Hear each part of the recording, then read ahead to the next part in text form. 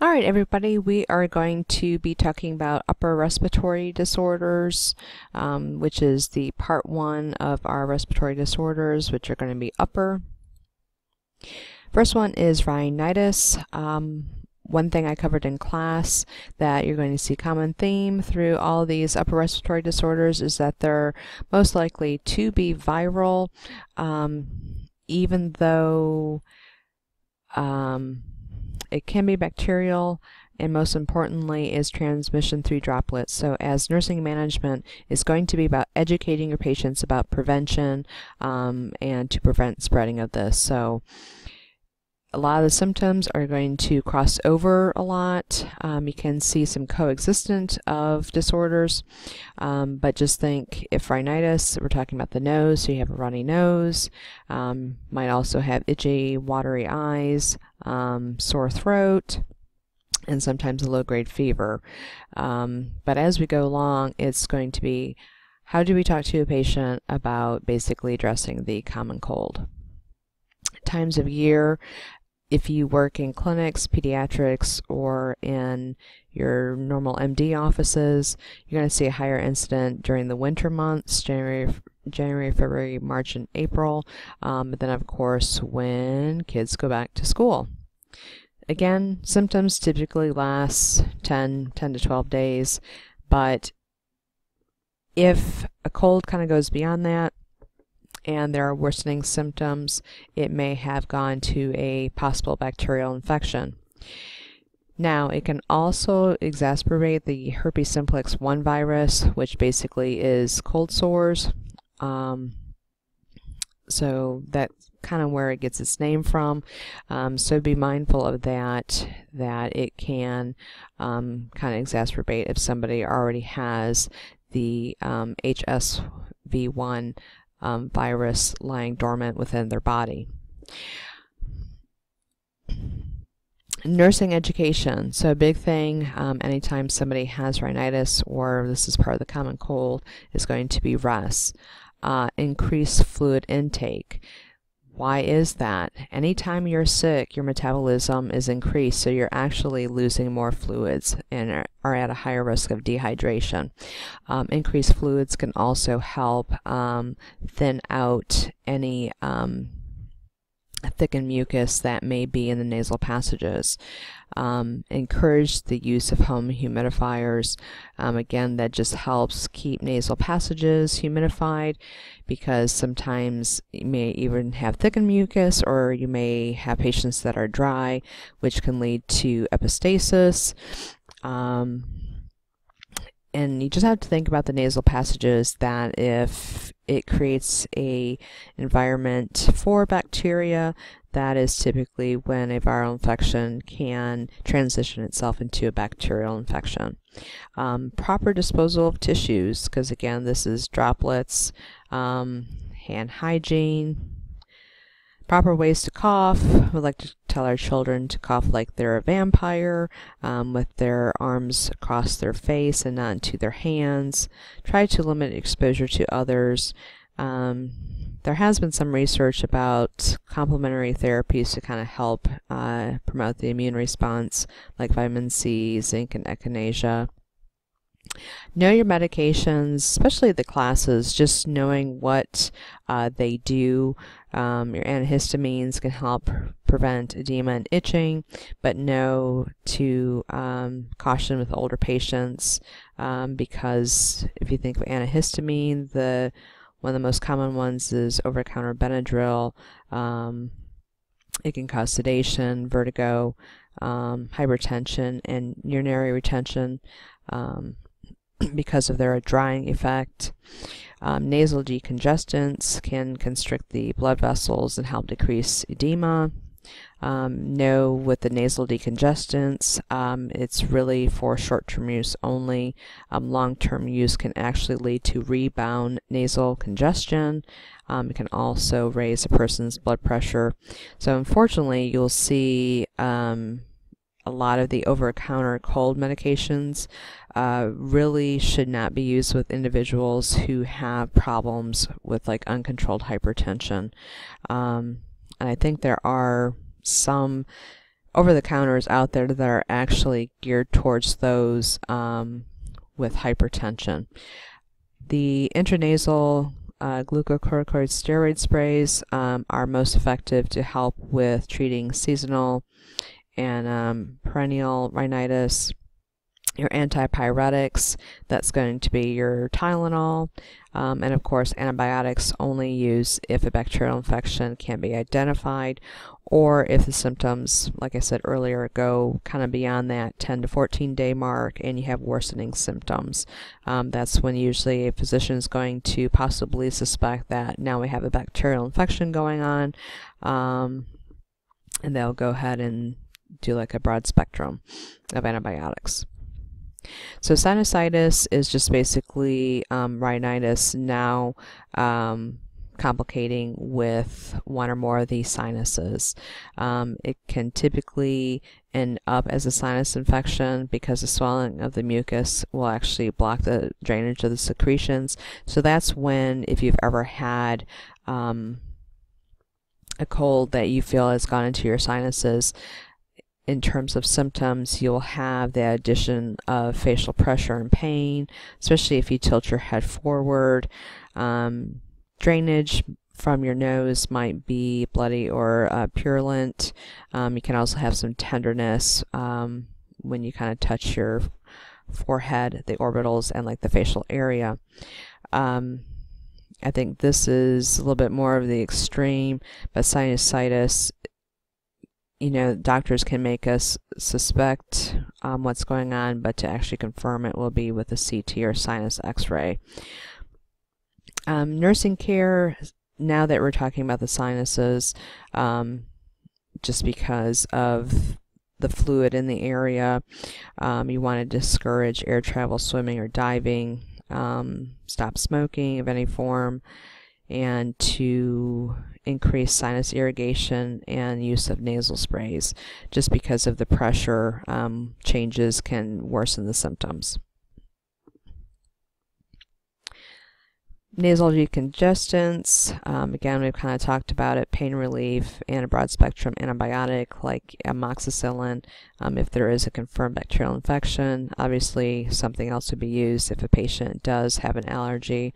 So if you are with patients that are going to be prescribed, it's important to make sure you know their allergies. Education, sinus irrigation, nasal saline sprays. Again, it's all about keeping the nasal passages moist. Contact your primary if a patient has any additional symptoms, just because with the if there's an actual infection that has gotten to sinuses, there is a concern that if pathogens have actually gotten into the bloodstream from the sinus cavity, that there can be a possible complication of like meningitis and encephalitis. So know these symptoms here of severe headache, the neck stiffness, or nuchal rigidity, and a high fever. Pharyngitis, that is going to be the inflammation of the pharynx, which is just the area in the back of the throat. So anytime if you've ever had a doctor tell you go ah, they're actually looking at the back of your throat or the pharynx, so that's going to be the area. They're going to look to see if it is fiery red, involving the tonsils if you have them, swollen lymph nodes. It can be flecked with white exudate, enlarged and tender. A lot of times people will feel miserable, have sore throat, and have a fever greater than 100.4. And again, it's all going to be, management's going to be based on the cause. Risk factors. Acute, usually those are less than 25 years old. Chronic can typically depend on the person's environment, excessive use of their voice, chronic cough, or habitual use of alcohol and tobacco. Laryngitis, now this is the area once here. This area is more your pharynx. Now we're talking a little bit more involvement of the throat, and this is where somebody actually has laryngitis and can kind of lose their voice. So symptoms, hoarseness, or aphonia, which is a complete loss of the voice, and a severe dry cough and sore throat. Onset symptoms sometimes can be aggravated by cold, dry wind. People can have a sense of a tickling in their throat that's made worse by cold air and liquids. It can get worse in the evening hours, and as you can see, that cold seems to aggravate it, but patients seem like their symptoms improve when they're indoors in a warmer climate.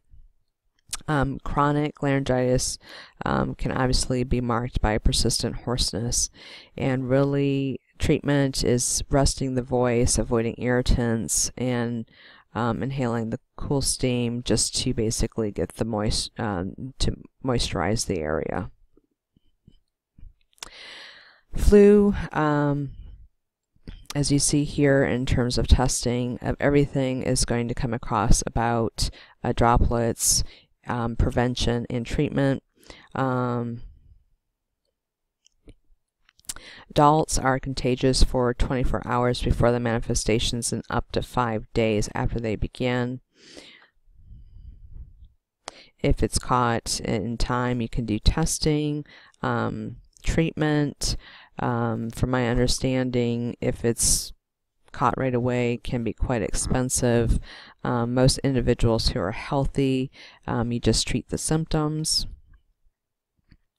Your symptoms can have headache, muscle aches, chills, fatigue, severe diarrhea and cough, fever, and like I said, antivirals can be given within 24 to 48 hours after onset of symptoms, like Tamiflu, but as many people have told me, it is quite expensive. If a patient is hospitalized, they need to be on droplet precautions, and please make sure you understand what droplet precautions are and how you're going to manage that patient. Hydration, again, all these viruses, patients being sick, hydration is just going to be very important. Prevention is best, and this is not just for the flu, this is basically for any type of virus, is about proper hand washing, cough and sneeze etiquette, yearly immunizations. Encourage your patients, for those who are over 6 months of age, those who have a history of pneumonia, chronic medical conditions, pregnant, over 65 years old, or if you're a healthcare provider.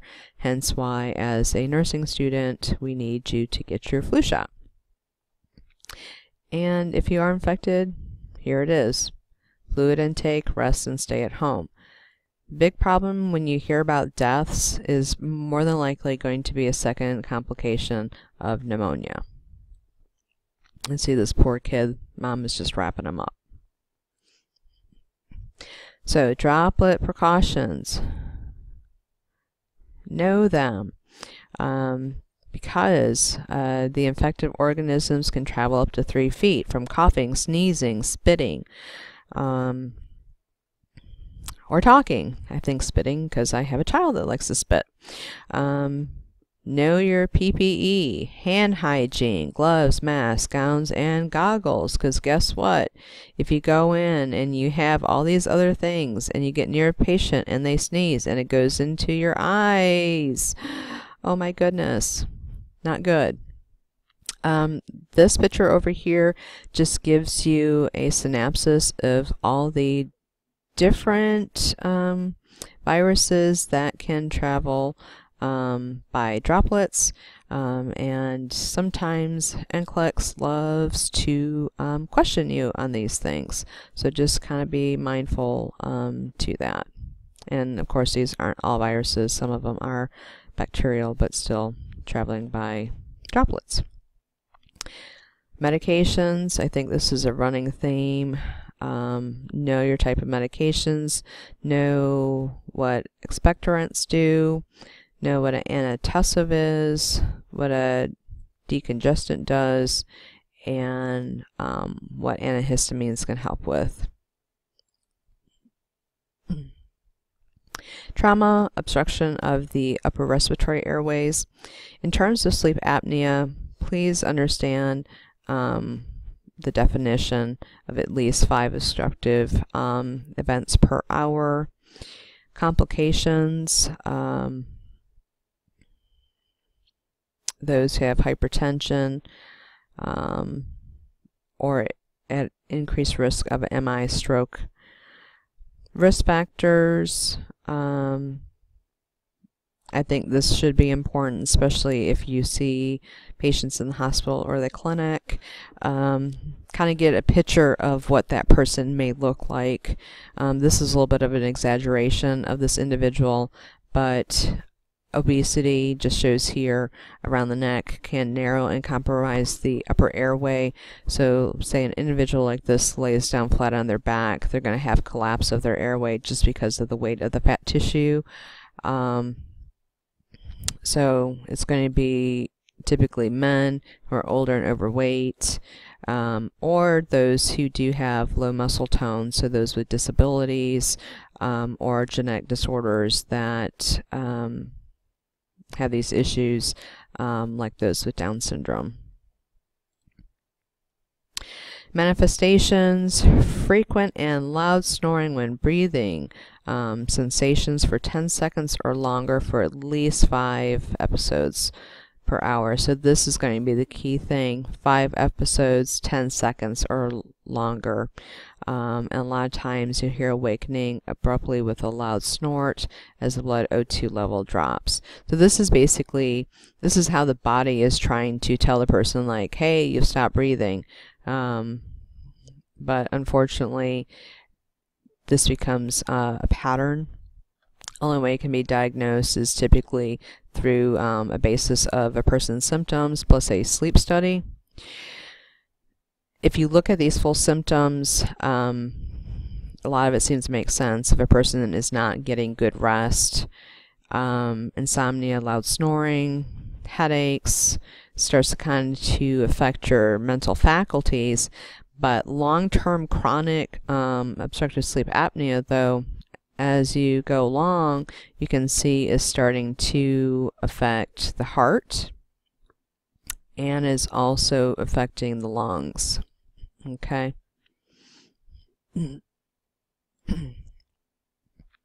Management typically is going to address, maybe what the cause is. Some of it, if obesity is a factor, is going to be weight loss.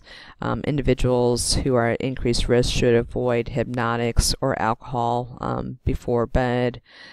Some oral appliances will help reposition the mandible or tongue to kind of keep the airway open. But more commonly, if somebody is able to breathe independently, and that's really important, that they'll use a CPAP machine, which just provides continuous positive airway pressure.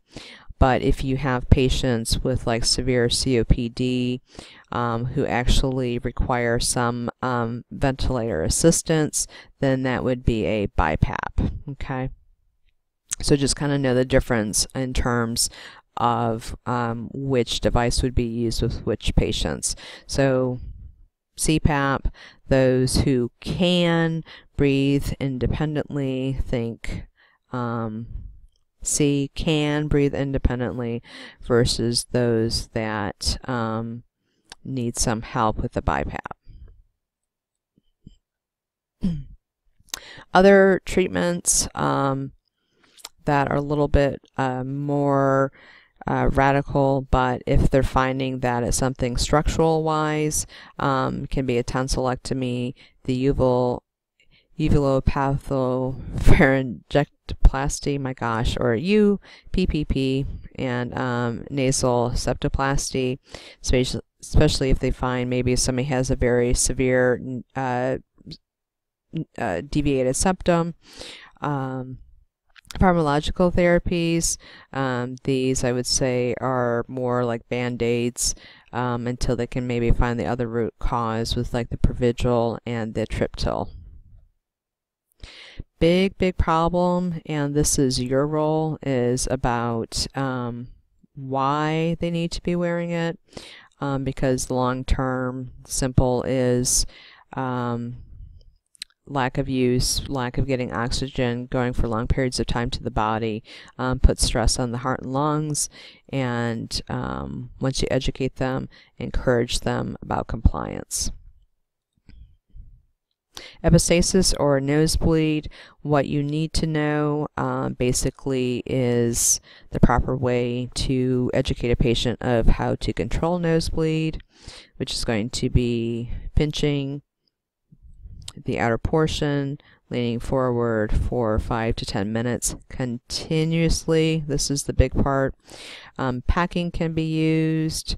Now, if long-term packing is used for more than 48 hours, antibiotics are prescribed because of the risk of toxic shock syndrome. Patient education, especially if person is more prone to nosebleeds, is basically avoid the activity that may cause it.